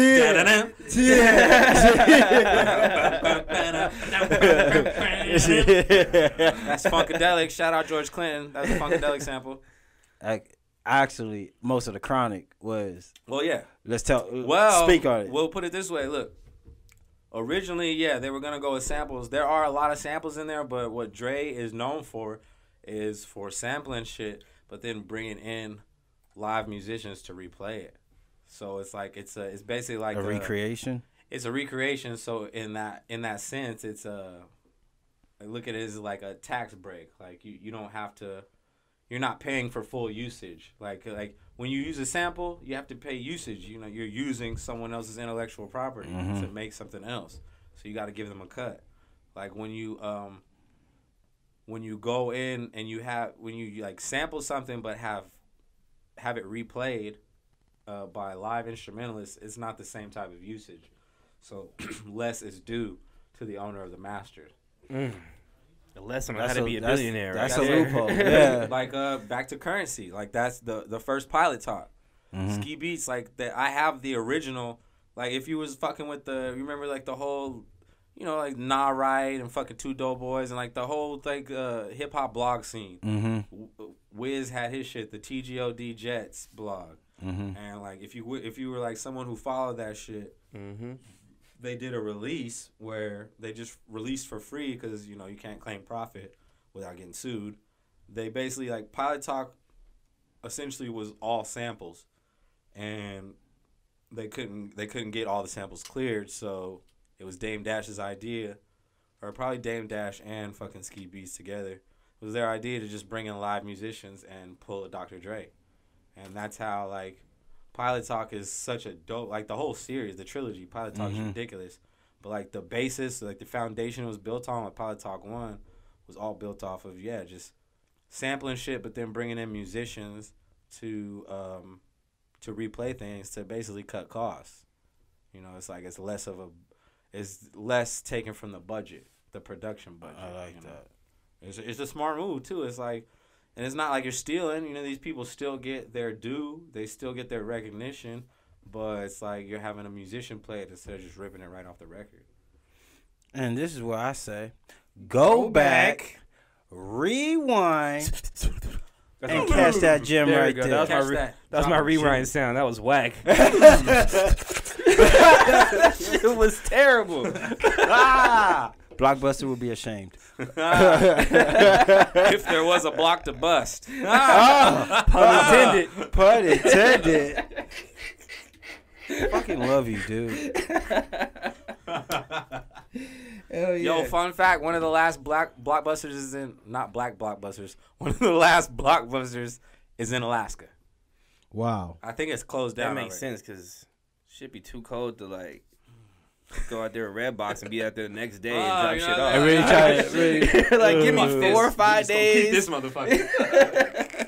Like, nigga pay $300 for I Am Legend. Like, fuck. God damn. Oh, my dad was mad at me when I was young for so many games I kept and shit. Yeah. I still have a copy of it's fucking vintage now, I guess. I have a copy of Hitman 2 for PlayStation 2. Wow. From Blockbuster, and I had to write on it in permanent marker, "Do not return." so like my pops wouldn't be like Good Samaritan trying to take this shit back.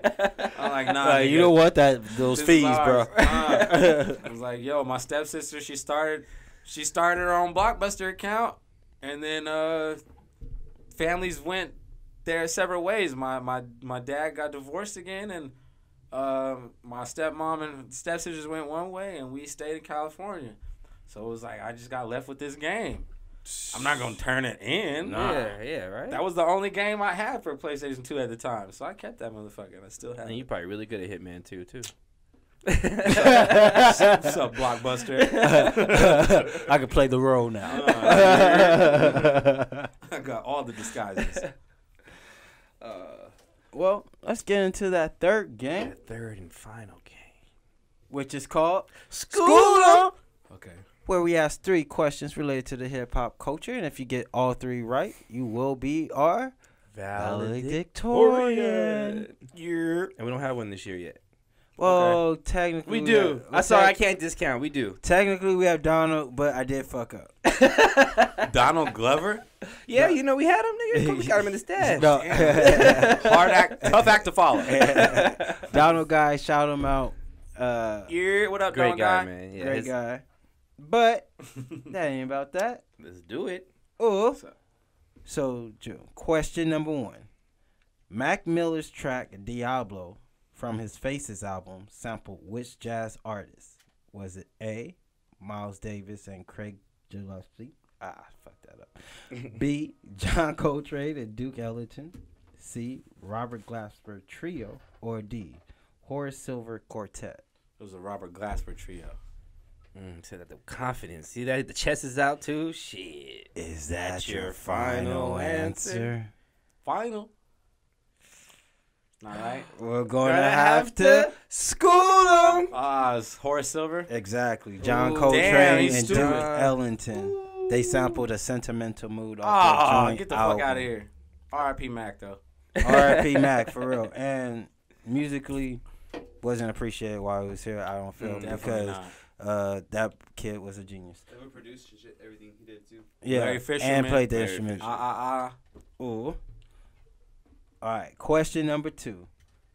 Being so relevant in the culture as well as Run DMC made him famous, Shell-Toe Adidas first dropped what year? Was it B, 1975? I mean A, 1975, B, 1991, C, 1983, or D, 1969?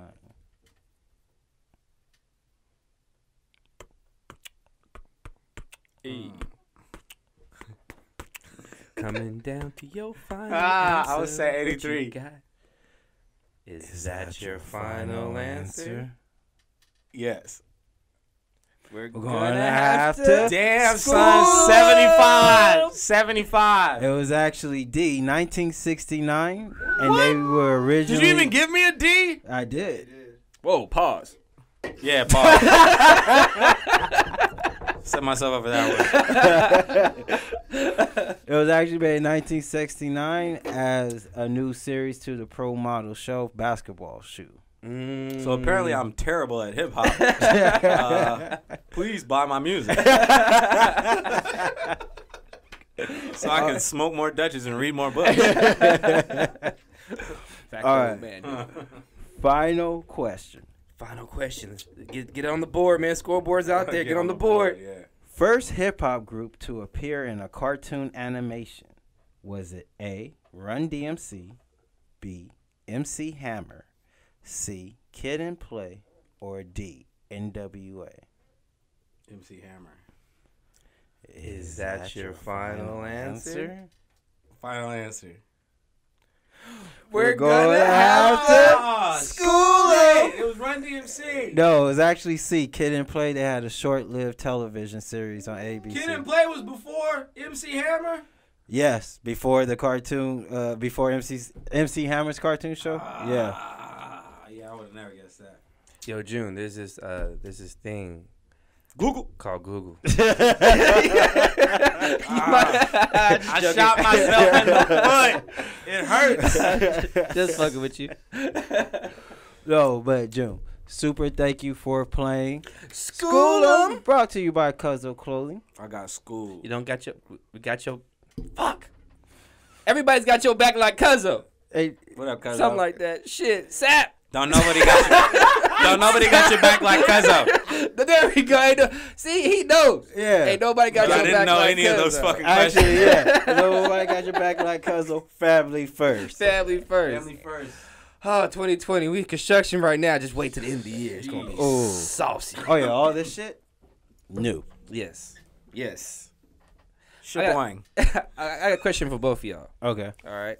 Before we get into the freestyle segment and all that. Mm-hmm. You know about the IE, pretty heavy. Yeah. And you've been in the IE, been doing music for a while in the IE. Yes, sir. I had this debate with a coworker, not necessarily a debate. I was just listening to what he was saying because he's into music, and he kind of paid attention to the IE scene, and he was saying that and we had this talks about like artists coming from the IE, the support that they're trying. I guess I'm trying to say, do you believe that there's a lack of support for artists in the IE from people who live in the IE because the IE is full of maybe like older families and a lot of illegal people and people who don't fuck with hip hop music? Mm-hmm.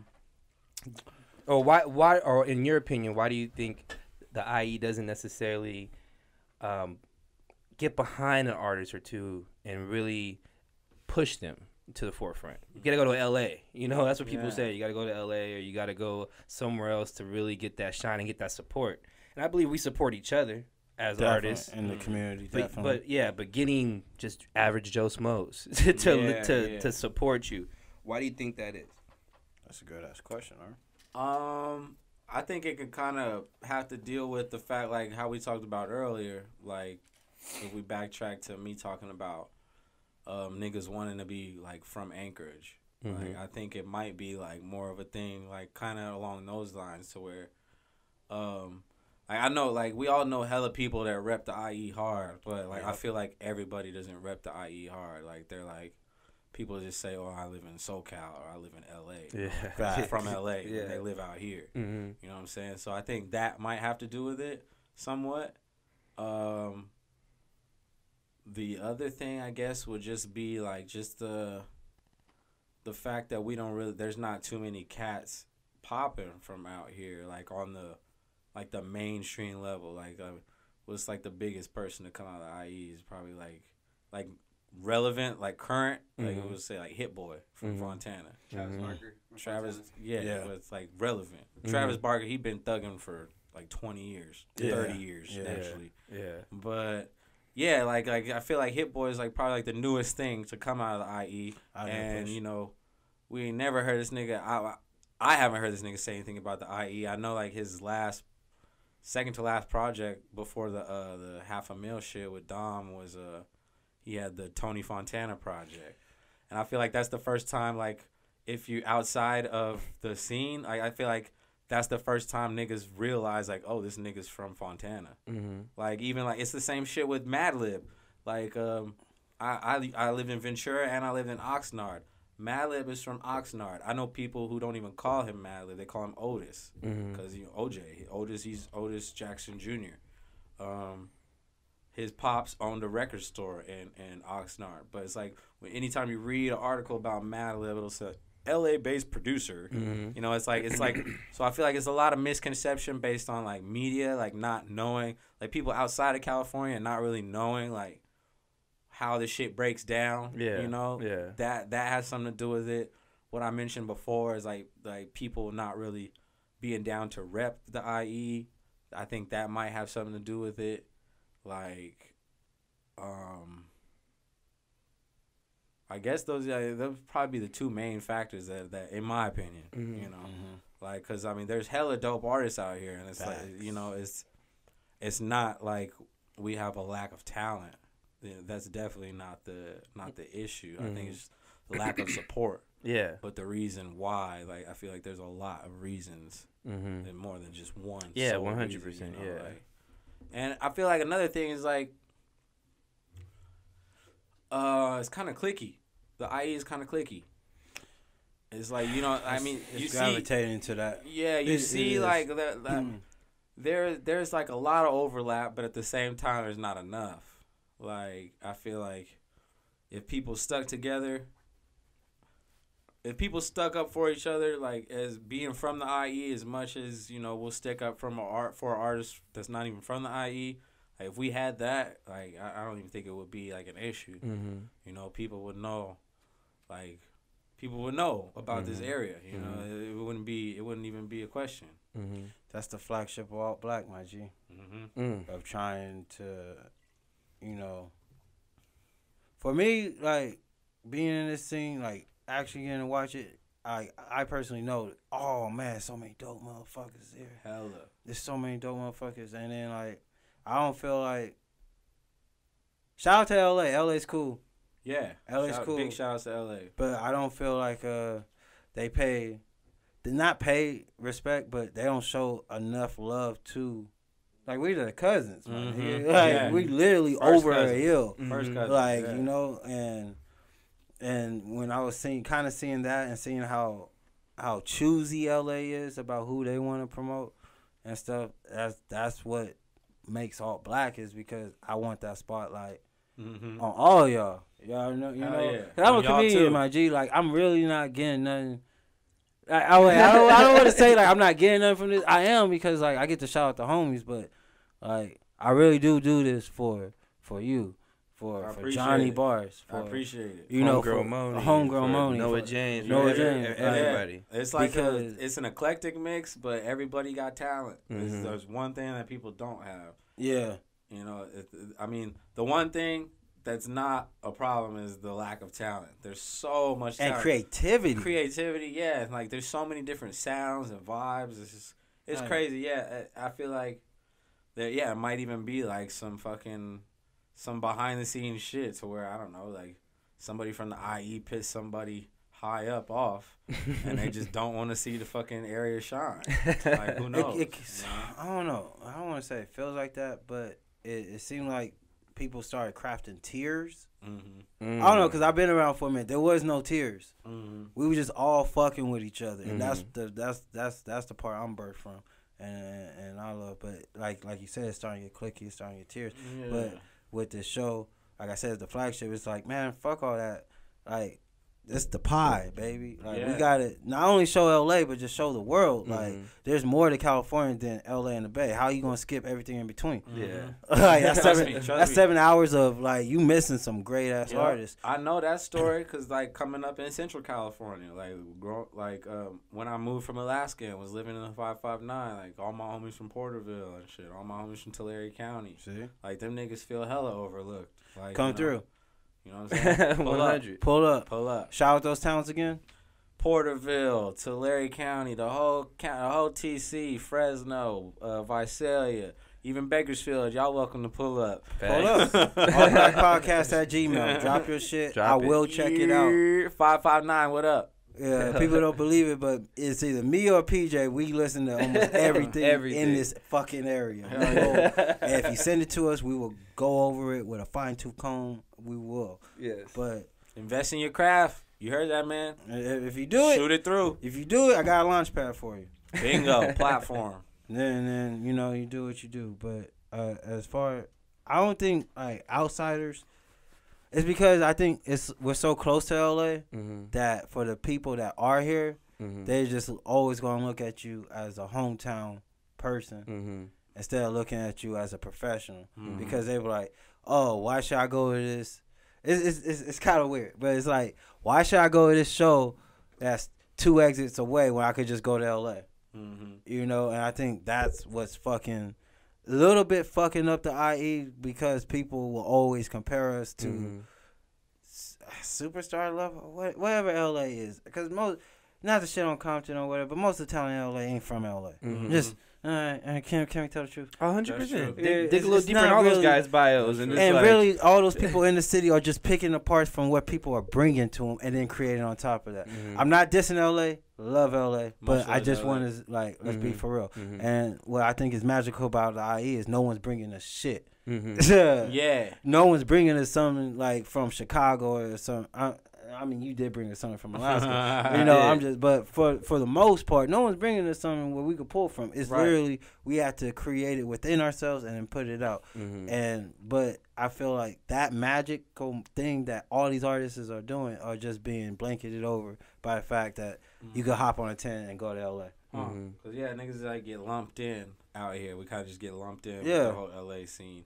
And when you put it, it's like, you know, all these different areas are ponds. You know, like the IE is its own pond, and you could be the biggest fish in the IE pond, but once like the media and outsiders, they lump you in with that LA pond, it's like you're not the biggest fish, because the fish in LA are a lot bigger.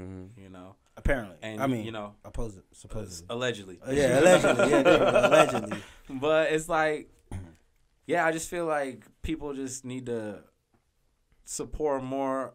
It's just like supporting a small business, like, you know, Facts. going to the local liquor store instead of going to Walmart for a change. Like that's basically what the IE needs. It's like, y'all niggas don't have to drive all the way to the Novo in downtown LA to get a good quality show. There's niggas doing shows right here in this backyard. There's niggas doing shows at the Dope Spot. There's niggas doing shows at bigger venues, the Glass House, the Fox, right here in Pomona, right here in the IE. You can go to fucking Fox Theater Riverside. Riverside's IE, ain't it? Yes. Yeah. So like, it's just like, there's hella like multiple outlets to go through. It's just like I feel like the people need to wake up and like support, like give back to their community. I don't think people look as like giving back to their community.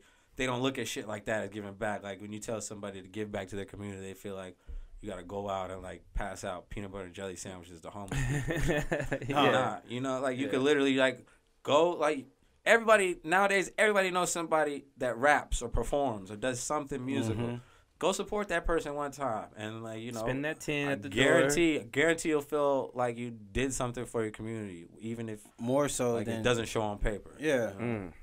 And honestly, I don't understand what's so bad about paying 10 at a door here compared to paying $50 at a door to wait 3 hours in line. I was thinking like because the IE and Pomona, the pie is so close to LA.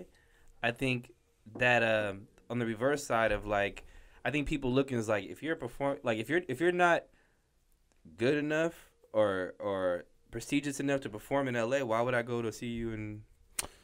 Hey, but the thing they don't know is most of the niggas that's performing in LA paid to play.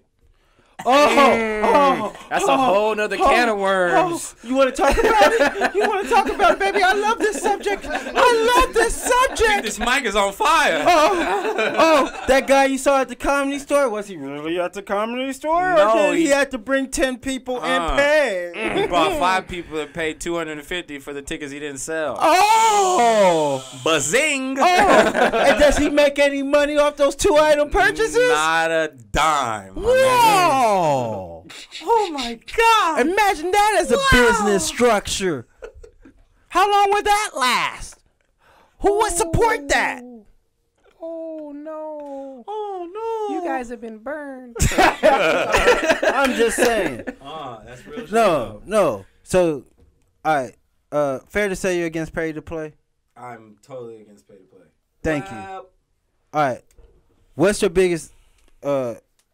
What would you make your biggest mark against pay to play? Why would you be against pay to play? I would be against pay to play because most beginning artists don't have like the resources to either, you know, have that money just come out of pocket with this money or to sell these 50 tickets or whatever, you know what I'm saying? You know, like, because if you don't sell all 50, you're going to have to come out of pocket. And I feel like most beginning artists, like, they just don't have those type of resources. And I feel like it's just, I don't know, it's like, it's weird because there was a time when, you know, the whole, like, oh, yeah, it's you're getting the exposure. You're getting the opportunity to open for this more well-known person. There was a time when that was actually a thing, but I feel like that time has came and went. That was only between 2003 to 2006. Yeah, exactly. That time came and went. I've been around for a while, man. Yeah, that time came and went. So it's like, and I feel like niggas figured that shit out, and now it's just like a way to like cut tour costs. Like we fucking throw 100 tickets to 4 random niggas, and if they don't sell them, they pay us. If they do sell them, we got a full house. So either way, the niggas win. Either way, they're taking care of the venue. They win. It's like, bringing people. It's basically every way. Nowadays, the way to pay to play is set up. It's like the artist never wins. Ever. It's not for you. It's not set up for you to win. It's not. It's for the venue. It's to cover and this janky ass promoter. You know, the janky ass promoter cover like rider fees for the star, the headliner. You know, like shit like that. Like, but yeah, I don't know. Yeah, there was a time where I feel like pay to play could have been beneficial, but I feel like very brief. Said, it's gone. You know, like definitely about as long as Vine. Yeah, 6 seconds. It's like ain't nothing wrong. Ain't nothing wrong with performing for free, but when you're paying to perform, it's different. It's not an investment. It's not. It's really not. It's like a pyramid scheme. Yeah, it's like you're digging yourself in the hole because that fucking, say you don't sell half of the tickets, that $250 that you got to come up with could have been put towards like a tour, photo shoot, a tour, a fucking video shoot, a goddamn rent. You know what I'm saying? Like studio time, fucking merch. Yeah, shit that you can actually like monetize off of. You know, you say you only got 10 T-shirts, you bought them all for $10 each. selling for 20, like You doubled your money. you right doubled your there. money. That's a flip, and it's legal, you know. And like it's free advertisement because now, you know, hopefully if somebody buys your shirt, they're gonna wear it. And now you got somebody asking like, "Yo, that's a dope shirt. Who's Tony Asar?" Like, you know what I'm saying?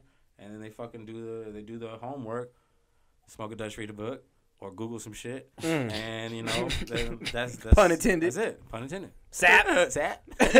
I just want to piggyback off that because this is my personal feelings against pay to play because I've seen it in both music and comedy. Yeah, you see both. I've seen both sides, and yeah, there's no way an artist is ever gonna win, be it a comedian or musician doing pay to play. And me personally, now I understand there's producers out here in the community, both LA or the whole pie, that are actually going down. They're taking losses, financial losses, to build up shows and, you know, create a genuine crowd. I respect that. I would pay $10 at the door for that. I would buy drinks at the door for that producer because I respect what they're doing. I respect their time, and I respect the fact that they love the craft so much. They're willing to take this X amount of loss. All right. Now with pay to play, that really is a bunch of bottom feeding motherfuckers that don't give a shit about the arts.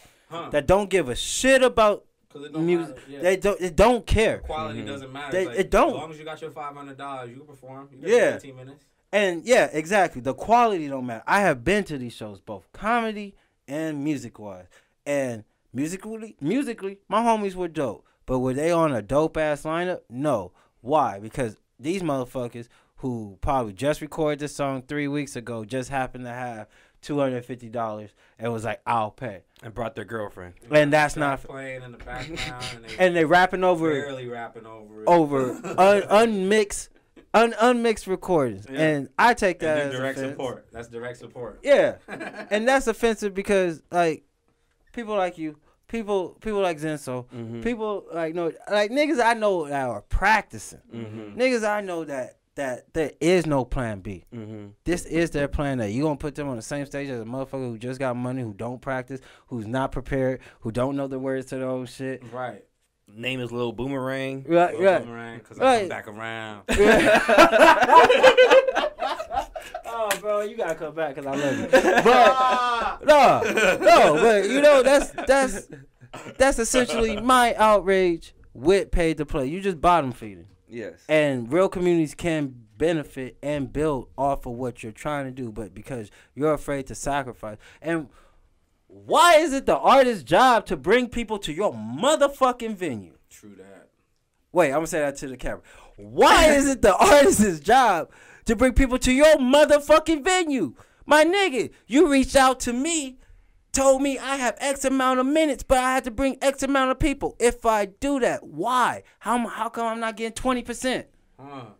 Because if them people stay, like what, you gonna pay? And you gonna make extra hourly? Yeah, you gonna give me a bigger set? Drinks be like $10 to $17 a piece?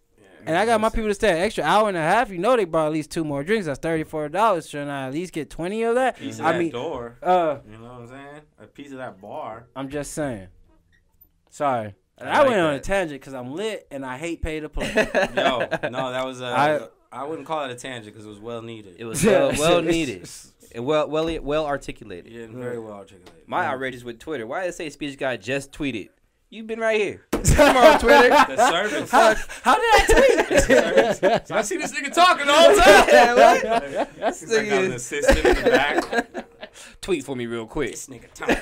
He about to go on a tangent right now. This nigga Tony on a tangent. Always got me tweeting for him. I hate this shit. I'm just trying to get this internship.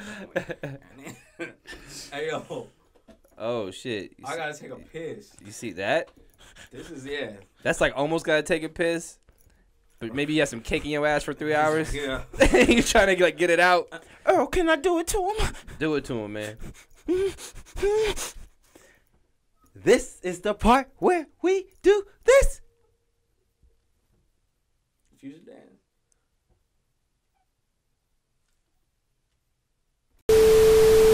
Subscribe to All Black because my revenge on my high school bullies really depends on it.